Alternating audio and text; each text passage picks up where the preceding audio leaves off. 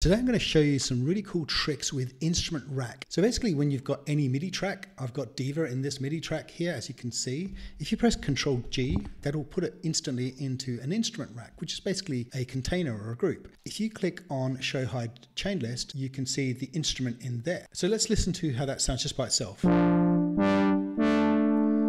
Now, what we can do now is go in and select another VST instrument. So I've just done that here. And that's selected a second instrument.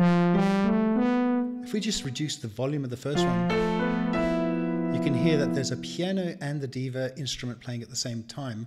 And you can mess with the volume levels, and you can also change the panning of each one and the position of each one. Now, in addition to that, you can do some really useful things. So for example, if you click on key, you'll see here in red what keys you're playing. So let's just stick to the C key there. So on C, we're going to, on the Diva instrument, we're going to switch that off, and we're going to start the Diva instrument on C and finish the piano, the key zone, on C as well. So this time when I play this note here, you just hear the piano, and when you play this note here, you just play the Diva synth. And this is really useful in performances if you want to have, say, one part of the keyboard playing one instrument and another part saying the bass or something like that. In addition to that, you've got velocity. Now, basically what velocity is, say we just move this up to 80. Velocity is on how hard you click and hit the keyboard. So it's like touch sensitive. So for example, if you just play a really soft velocity, all you're going to hear,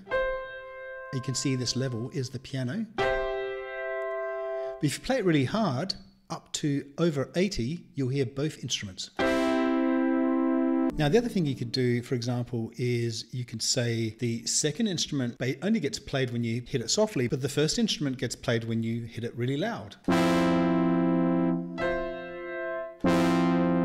So velocity is really useful. And then finally, you've got this thing called chain mode. So for example, on position 0, you can select Diva, and on position 1, let's move this to 1, or even say up to position 3, you can select key zone. So what's useful about that is once you've selected it on the instrument, you can actually change the chain position. So for example, this one here is on 2 to 3. So once we've got that in the instrument and we automate the instrument, we can select a different chain selector. For example, you start on 0 and 0 plays Diva, but if you say move it to 1, it'll play the piano key zone. Let's record some MIDI here.